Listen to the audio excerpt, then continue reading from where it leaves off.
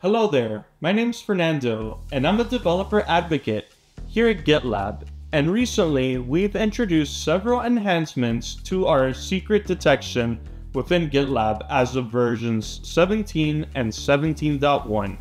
These features include the usage of remote rule sets for overrides, secret push protection in beta, and more. Now let's take a look and further examine these features. As of GitLab 17, it's now possible to override or disable rules via remote rule sets.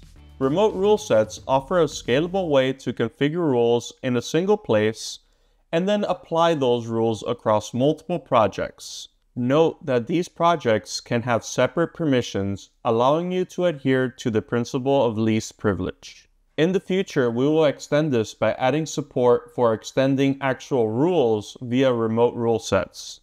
We've also advanced vulnerability tracking for secret scanning. We now identify when the same secret has moved within a file due to refactoring or unrelated changes. A new finding is no longer created if a leak moves within a file or a new leak of the same value appears within the same file. This makes tracking vulnerabilities much simpler to manage. In GitLab 17.1, secret push protection is now in beta. Secret push protection checks the content of each commit pushed to GitLab. If any secrets are detected, the push is blocked and information is displayed about the commit, such as the commit ID, file name and line number that contains the secret, and the type of secret.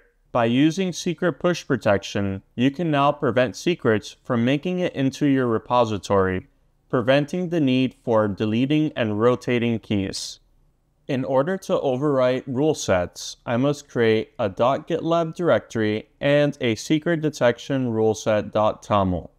Here, I will add the overrides that specify what to change, or more, what to override when a particular secret is detected. For example, if we detect an SSH private key, we can change its description, the name that's displayed for the vulnerability, as well as its severity. Now let's go to the project where we will load this override. Then, in my .gitlab CI YAML, I must include the secret detection template and add a variable specifying the location of this override file.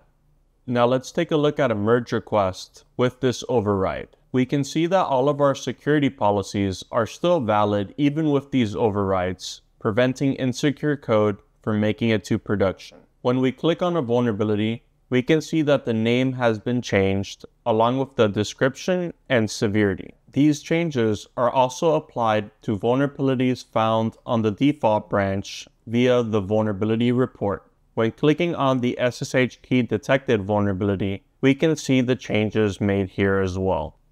Now let's take a look at secret push protection.